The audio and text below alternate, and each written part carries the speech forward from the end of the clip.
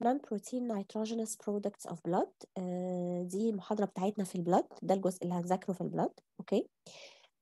So what are the non-protein nitrogenous products? NPN includes the nitrogen from all nitrogenous substances other than proteins. So we have in our plasma, in our blood, substances which contain nitrogen, but they are not proteins. We all know that only proteins are the main, not only, but the main substances present in our body which contains nitrogen are protein. Okay, so we know that ammonia or nitrogen originates from protein, but sometimes other products, other end products of metabolism contains nitrogen, and they are present circulating in the blood, and they affect our health, and they indicate certain diseases if they are abnormally elevated or abnormally low. So we call them non-protein or NPN of blood. يعني دي يعني substances فيها نيتروجين بس هي مش بروتين. احنا ما عارفين ان المين سبستنس اللي فيها نيتروجين في جسمنا هي البروتين اللي هي فيها الامونيا او ال NH2 او كده، لكن في نون بروتين نيتروجينس برودكتس موجوده في البلازما، الليفل بتاعها بيهمنا في البلاد لازم تبقى within النورمال، علشان لو في اي elevation او decrease في الليفل بتاعها في البلاد they indicate certain types of disease. Okay, so let's know what are the non-protein nitrogenous products of blood, or what are the NPN. They include urea, uric acid, creatinine, and ammonia, and amino acids as well. So all of them are end products of metabolism, and they contain nitrogen. So we call them NPN of blood. So normally, the components of the non-protein nitrogenous fraction, we have urea, 45% of the total NPN is urea, which originates from the breakdown of proteins in the body. Amino acid constitutes 20%, the amino acid pool. Uric acid, 20%, creatinine, 5%, creatine, 1 to 2%. Of course, creatine is converted to creatinine after muscle contraction, like we are going to see now. And ammonia 0.2%. So these are the percentages of the non-protein nitrogenous products of blood. So 45% of the NPN is in the form of urea. 20% of the NPN of blood is in the form of amino acid, and so on. Now the first NPN is urea. Urea is the major excretory product of protein metabolism. It's formed in the liver from amino groups and free ammonia generated during protein catabolism. Plasma concentration is 40 to 50% of the total NPN, like we said before. يبقى urea the major end product of protein metabolism. After we eat proteins and we digest proteins, proteins are totally converted to amino acids. These amino acids are uptaken by the cells and they are deaminated, which means that we remove ammonia, and this ammonia is converted to urea in the liver because ammonia is toxic, and the liver converts ammonia to urea to be excreted by the kidneys. يبقى اليوريا دي جايه منين؟ دي نتيجه الميتابوليزم بتاع البروتين. احنا نورمالي بناكل بروتين، بنعمل عمليه الدايجستشن الهضم، بعدين كل البروتينز بتتحول تماما الى امينو اسيدز. الامينو اسيدز دي بتدخل الامينو اسيدز دي بتدخل البلد، بتدخل جوه كل الخلايا. كل الخلايا بتحول بقى، بتعمل دي امينيشن للامينو اسيد او بتاخد منه الامينو جروب، والامينو جروب او الامونيا دي توكسيك، فالليفر بيتعامل معاها انه بيحولها ليوريا. يبقى اليوريا جايه منين؟ جايه من الامونيا بتاعت الامينو اسيد. يبقى الاند برودكت اوف بروتين ميتابوليزم از يوريا، لان الامونيا توكسيك، فلازم الليفر ياخدها يحول لها الى يوريا، يعمل لها detoxification process. So this is the pathway of urea synthesis. You are going to take this in details in 202 inshallah. So amino acids liberate amino group or liberate ammonia. This ammonia is uptaken by the liver to be converted to urea, which is excreted by the kidney. So the normal level of urea in the serum or in blood from 20 to 40 milligram per deciliter. You have to know these values by heart, and you have to know the unit. It's very important. From 20 to 40 milligram per deciliter. Deciliter means 100 ml of blood. Contains 20 to 40 milligram urea. In urine, the kidneys excrete 20 to 40 gram per day of urea. The blood urea nitrogen ranges from 6 to 20 milligram per deciliter. What's the blood urea nitrogen or the bun? It's the urea, but actually it's half, only it measures the nitrogen present in the urea. So its molecular weight is half the molecular weight of urea. So the value is nearly half the values of urea level. So BUN, what's a BUN? Okay. The BUN or the blood urea nitrogen is,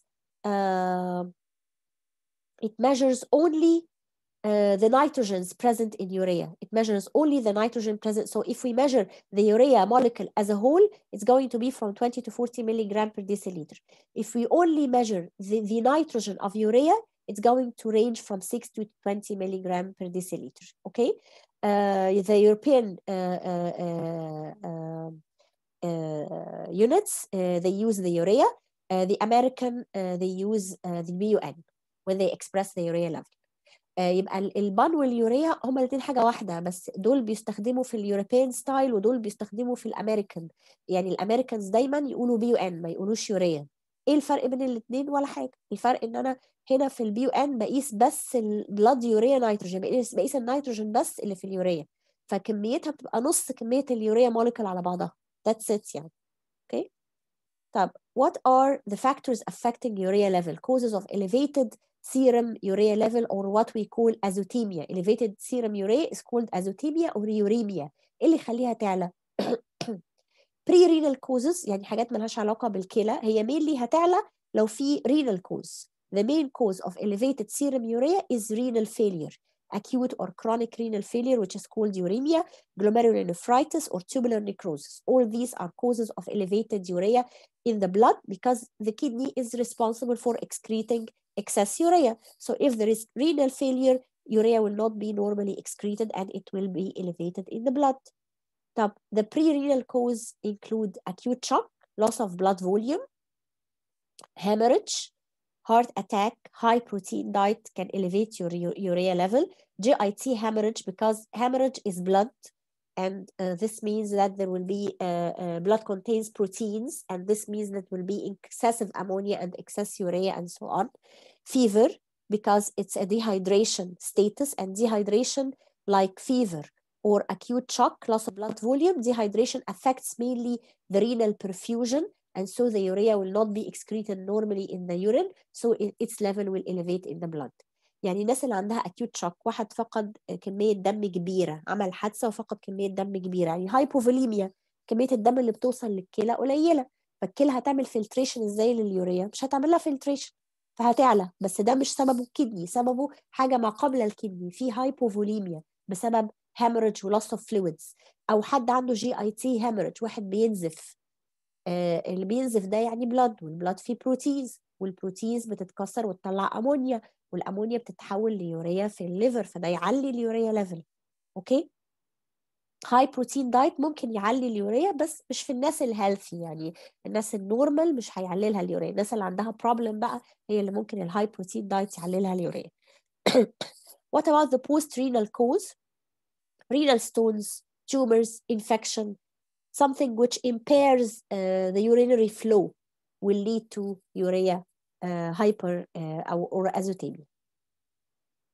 The second NPN is creatinine. What is creatinine? Creatinine is a natural waste product in the body that is created by muscle metabolism. Muscle during contraction, when the muscle contracts, it converts creatine to, this is the, let's see, this is the pathway, creatine and creatinine metabolism. كبرها بس شوية. Okay. Normally, creatinine originates from creatine. What is creatine? Creatine is synthesized in the kidneys from arginine and glycine. Then their synthesis is completed in the liver. Creatine is transported then through the blood to the muscle, where it combines with phosphate to form creatine phosphate or phosphocreatine. Phosphocreatine stores energy in the muscle. Through creatine kinase enzyme, creatine is converted to phosphocreatine. You remember creatine kinase from the isozymes? It has an isozyme in the muscle to convert creatine to creatine phosphate, which stores energy in the muscle. So when the muscle contracts, okay, phosphate is liberated to form ATP, and creatine is converted to creatinine, which is excreted in the urine. So after muscle contraction, creatine is converted to creatinine. So creatinine is a product of muscle mass, and it's of course it's more in male than female, because male have bulky muscles, so they produce more creatinine. Okay, it's totally excreted by the kidney, so any renal affection will elevate the creatinine level because it's totally excreted by the kidney. It will be transported to the kidneys to be excreted in urine.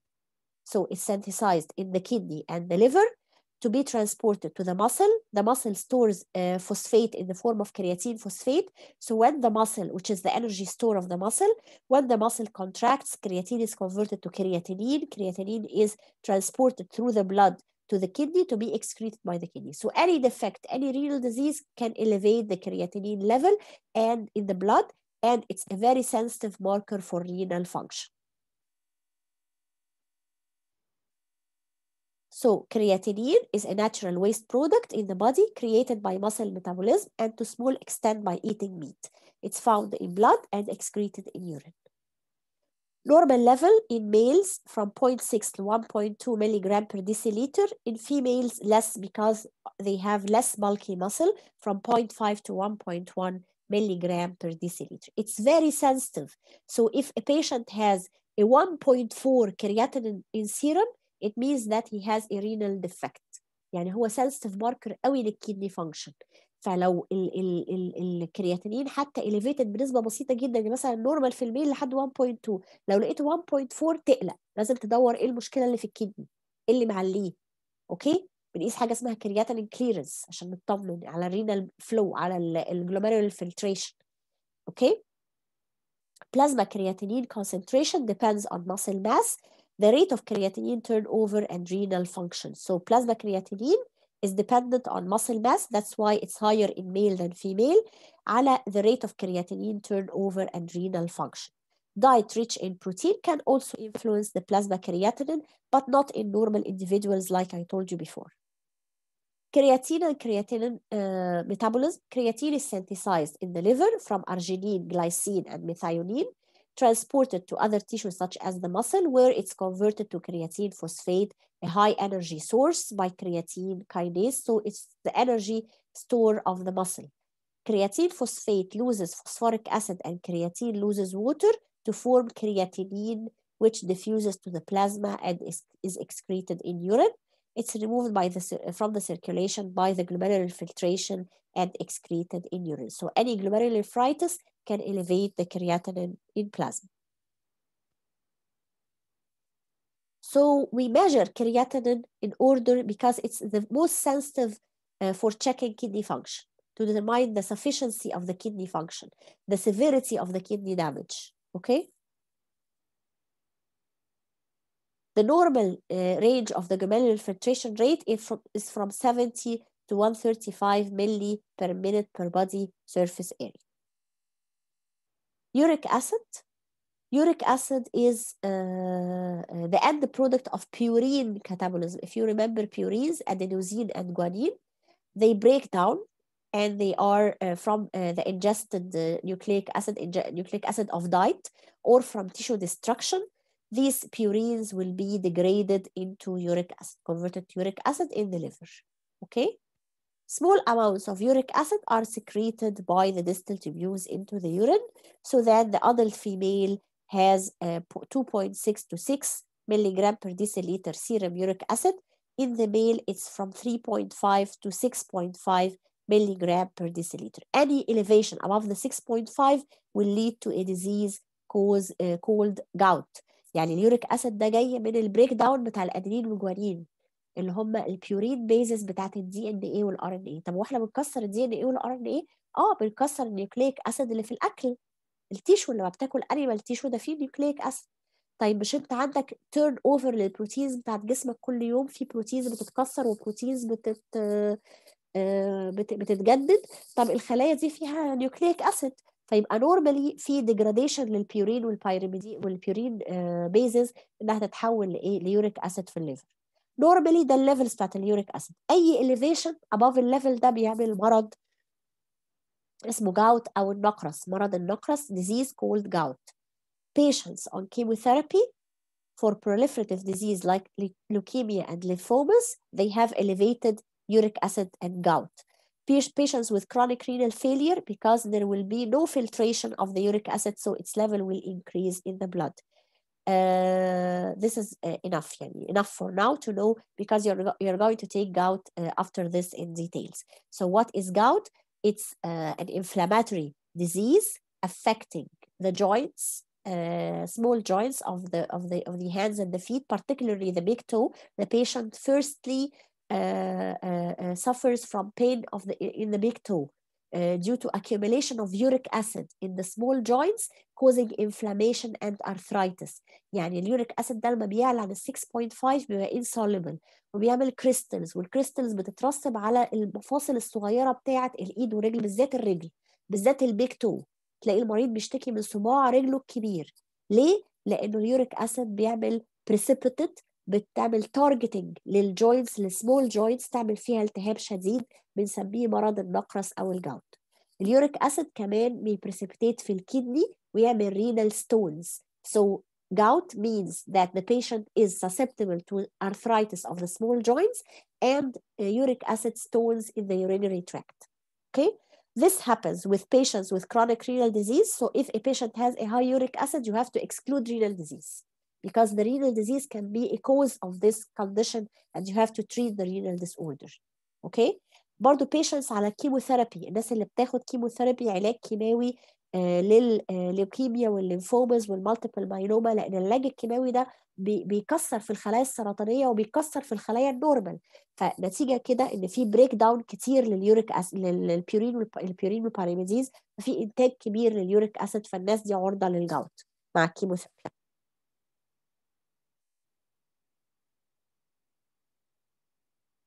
طبعا this is an illustration of the arthritis caused by precipitation of uric acid, gout of the small joints of the hands and the feet. Okay, this is an example of this condition. Ammonia is another NPN of blood. What's the source of ammonia? Deamination of amino acid. Amino acid catabolism during protein metabolism. It's removed from the circulation and converted to urea in the liver, like we said. Free ammonia is toxic and can cause hepatic encephalopathy or can cause coma, because it's very toxic to the CNS, ammonia.